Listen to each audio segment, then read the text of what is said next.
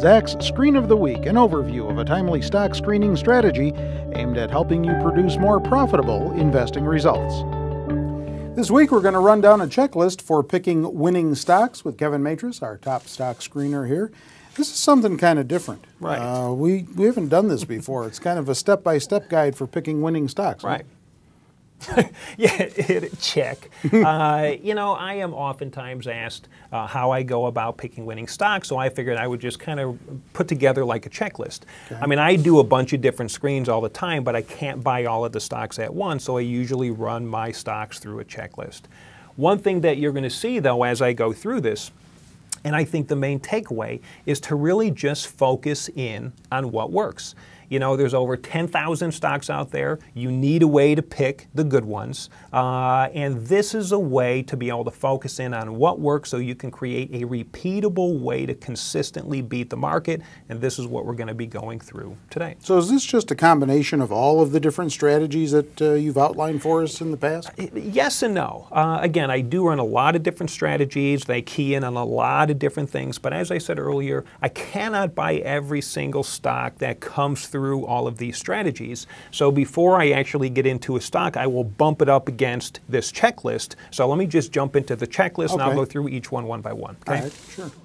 First one is the Zacks rank. So I think that is one of the best things that anybody can look for. The Zacks rank has proven to be one of the most profitable rating systems out there. And I'm looking for stocks that have a Zacks rank of less than or equals to 3, which means a 1, 2, or 3. That's a strong buy, or a hold.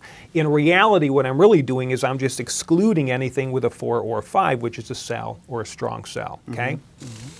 Next one is I want to make sure that the stocks are in the top 50% of industries. We have said this before, and I'll say it again, roughly 50% of a stock's price movement can be directly attributed to the group that it's in. So to turn the probabilities of success in your favor, you want to focus in on the industries that are doing the best, right? Mm-hmm. Next, I want to see earnings estimate revisions. Now, it is true that the Zacks rank already focuses in on earnings estimate revisions, but the Zacks rank really keys in on F1 and F2. I am looking at all periodicity. So I want to see Q1, Q2, and I want to see increasing earnings estimate revisions on a 1-week, 4-week, and a 12-week basis, okay? I also want to see positive EPS surprises and positive sales surprises. Again, positive surprises beget more positive surprises. So if a company has surprised positively in the past, there is a greater likelihood that they will surprise again in the future. And in a perfect world, I want to see companies that are going to have a high probability of surprising, because that's going to be a benefit for me. All right. I want to see positive growth rates for the next 2 years, right? That means the current year and the next year. Nothing crazy, nothing extreme, but again, since there's so many stocks out there, do I want stocks that are not making money, or do I want stocks that are making money? I want stocks that are making money.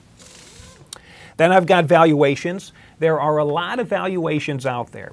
My favorite valuation is the price to sales ratio. I like to see stocks with a price to sales ratio of less than or equals to 1. But I also know that not all good stocks will have a price to sales ratio of less than 1. So I will also look at the price to sales ratio, and I would prefer it to be below the median for the industry.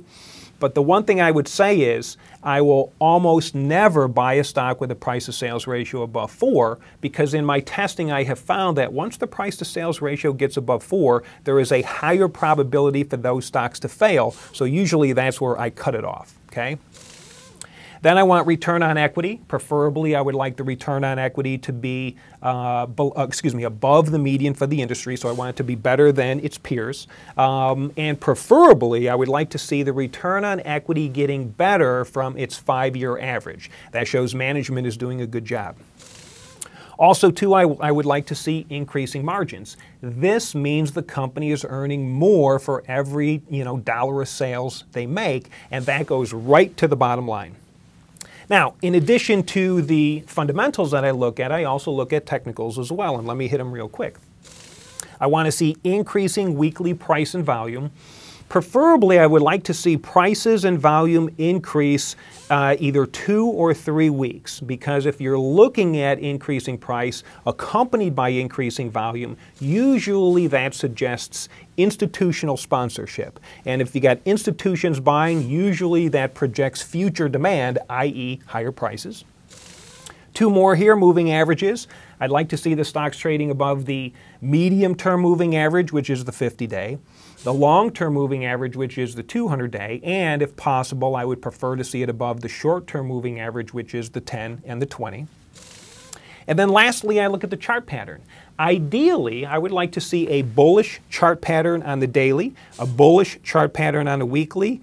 If it's a neutral chart pattern, I'm still okay with it, but if there is a bearish chart pattern, usually that is a no-go for me. So those are the basic building blocks of what I will look for when I'm selecting, when I'm deciding what stock I want to get into. See, I think I counted about 11 items that was in that checklist. I almost lost my breath going through that, or lost my voice. Fell asleep during that thing.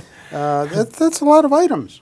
It is, you know, and actually there are more items that I will regularly look at as well, but you have to have a basic set of building blocks, and this is the basic set, and if they pass this, then I feel real comfortable that I have a high probability of success. All right, now are there stocks that resulted from this checklist? Yeah, here's 5 new stocks that came through the checklist this week. It's very exciting. Let me reveal them.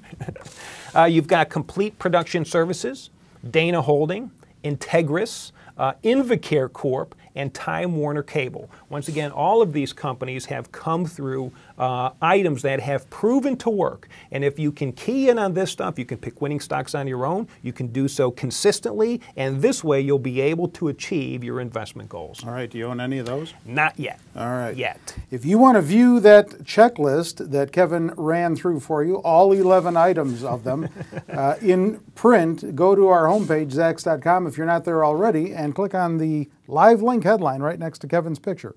It'll take you right to that checklist that he ran down for you here in this video. And if you want to find out more about the Research Wizard, which is the backtesting tool, software program that Kevin uses to achieve all of his screens, zacks.com/researchwizard is where you should look.